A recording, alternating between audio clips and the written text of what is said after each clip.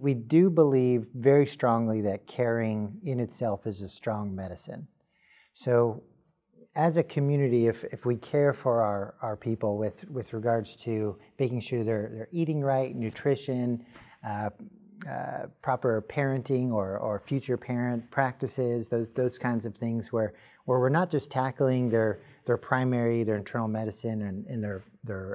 prescriptions, which by the way